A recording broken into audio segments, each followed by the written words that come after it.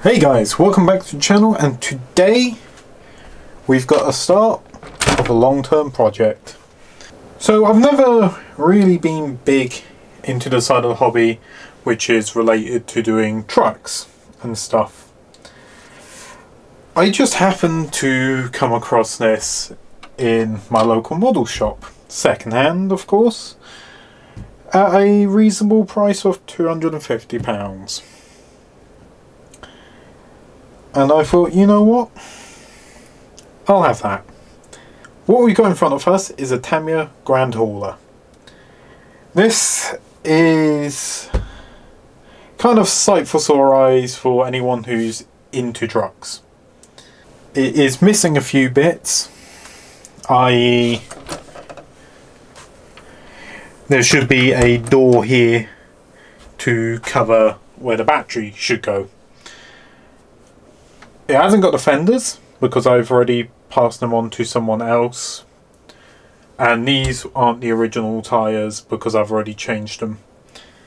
I'd like to say thank you to Justin from the Norwich Model Boat Club for helping me source a few parts for this already. So, like I said, this is going to be a long-term running project, so there's going to be a couple of build videos on this. And you may be wondering why you say build videos when it's assembled right in front of me.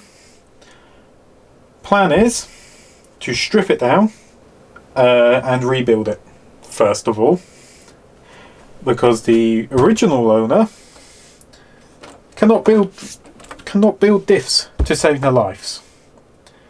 So if I turn this set of wheels forwards, it probably doesn't help that it's on the opposite side,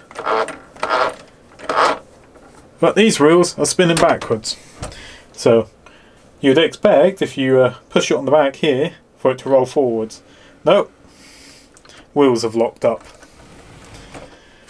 I've spotted a couple of issues with the gearbox, i.e. when I tried to power it up for the first time and drive it, one of the bearings fucking flew out because a bit of plastic was the wrong way round in the gearbox. So it had pretty much never been used from the looks of it, and I can see the reason why, because it wouldn't drive forwards in the first place. So what my plan is, like I said, is to rebuild it. But what I want to do is log lorry. So to save myself from buying trailers, because A, I don't have the space for one. This literally has just got one perfect spot in my room which it fits in. So to save myself from buying trailers, we're getting rid of this fifth wheel setup on it. And what we're going to do is, probably sacrilege to a few people, cut the sleeper cab off and then just do a log lorry style back on it. And another thing, I've seen files for it online. I've not really seen anyone do it yet. Again, new to this side of the hobby. But I want to make it 6-wheel drive. And should know me by now, it's not going to be babied. I am going to use it in mud, I am going to use it in water. So that's another thing, or that's another reason why I'm rebuilding it, just to make sure everything's waterproof and ready for it. So I think that's enough talking for just now. Let me start by stripping this down. Let's go!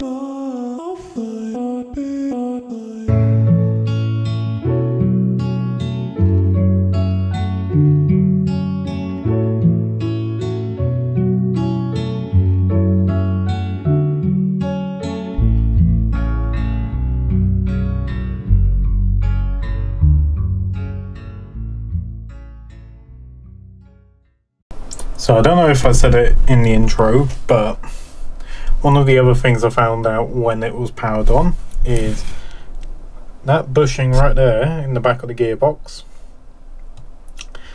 fucking shot out when I fired it up first time, because this plastic bit is actually mounted the wrong way round in the gearbox.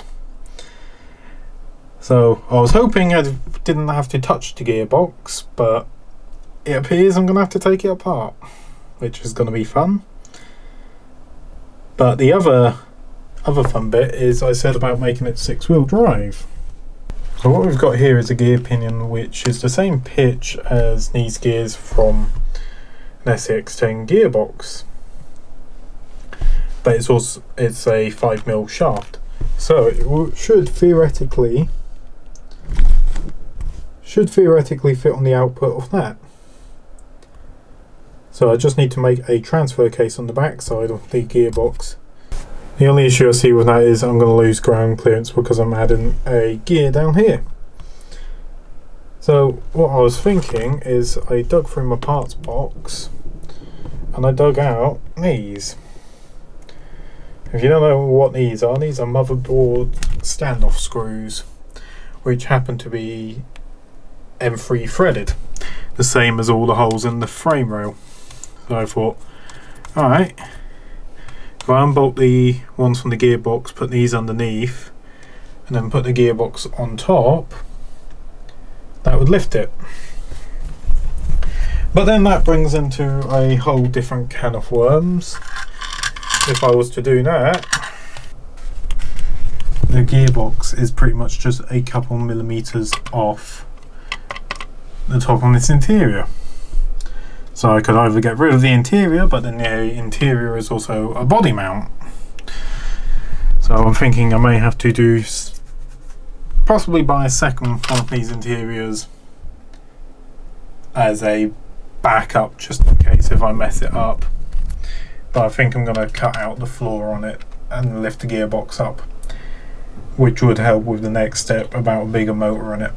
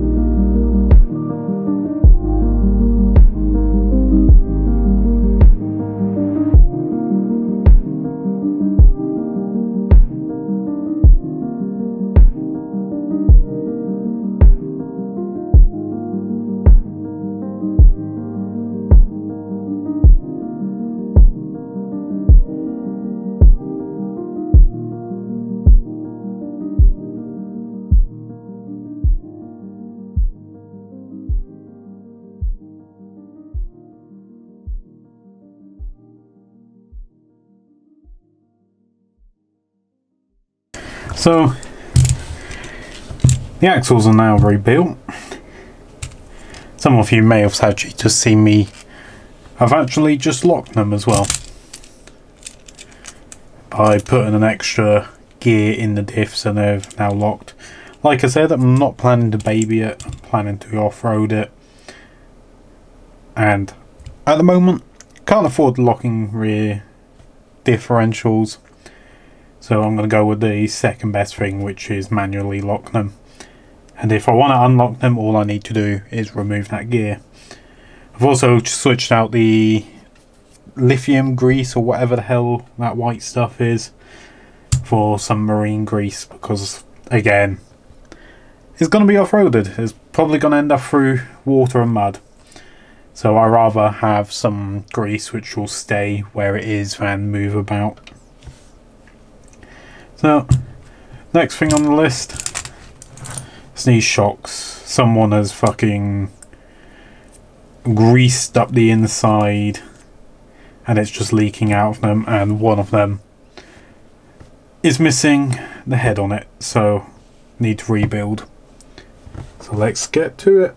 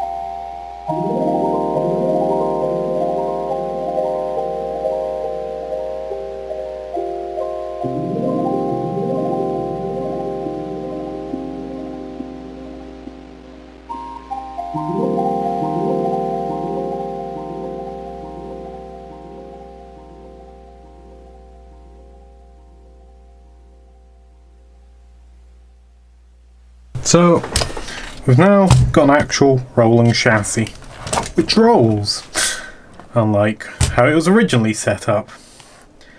Another little thing I did, but off camera, was I removed the bump stops from the rear axles, just because it was pretty much sitting on the bump stocks anyway, so there was no suspension travel in it.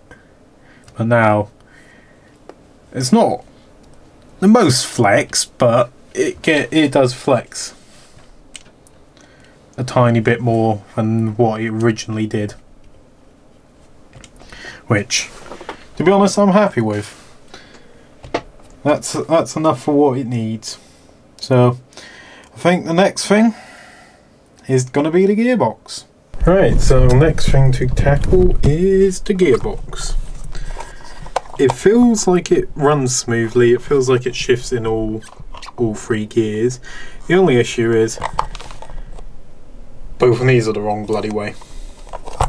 Because if I get on the input, or if I get on that shaft there, give it a little push. Come on, camera, focus. Yeah. Let's just push that out of the gearbox. Same with the top one. When I first tried to drive it, the brass bushing in there decided to come flying out.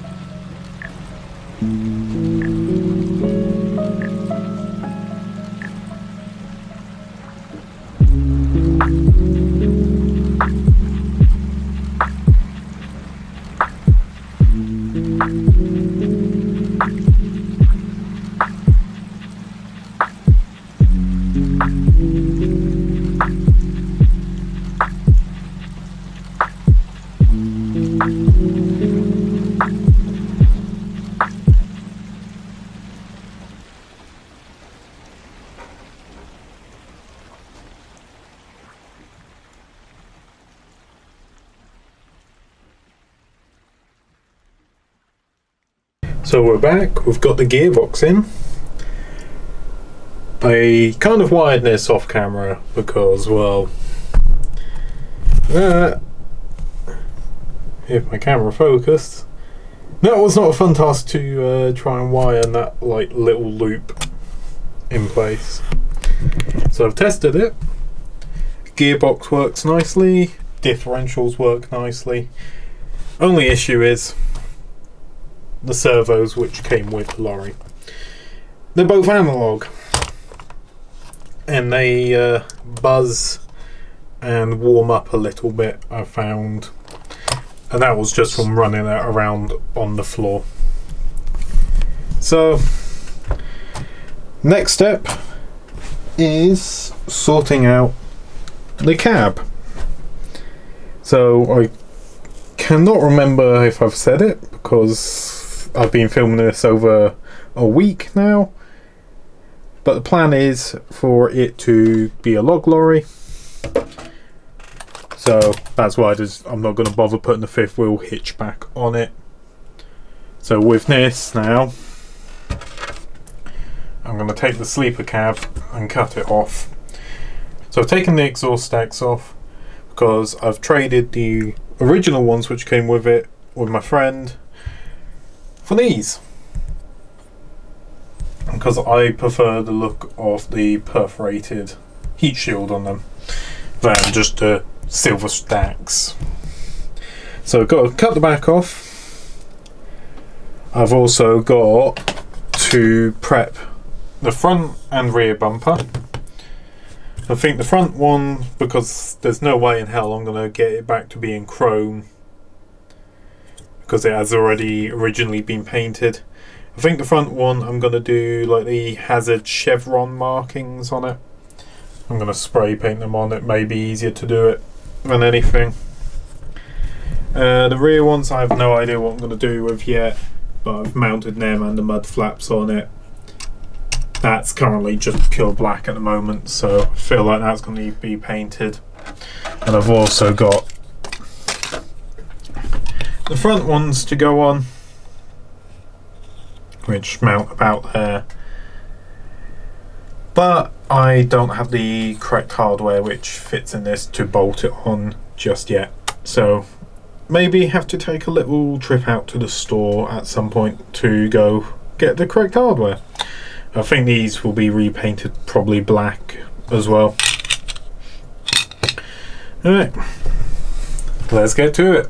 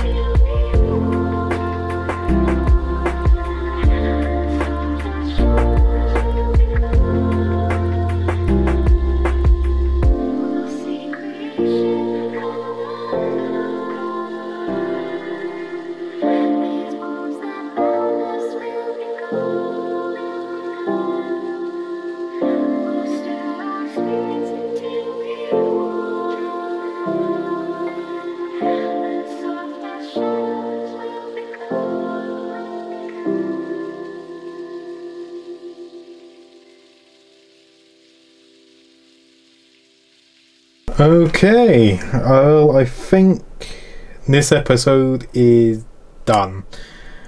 If not, it's going to drag out. I'm having a strange feeling when I edit this, it's going to be about 45 minutes long. And I said I wasn't going to drag it out for too long. So, to end episode 1, chassis, gearbox, differentials have all been rebuilt. The cab has been cut, but the reason why I'm ending the episode now is mainly due to the cab.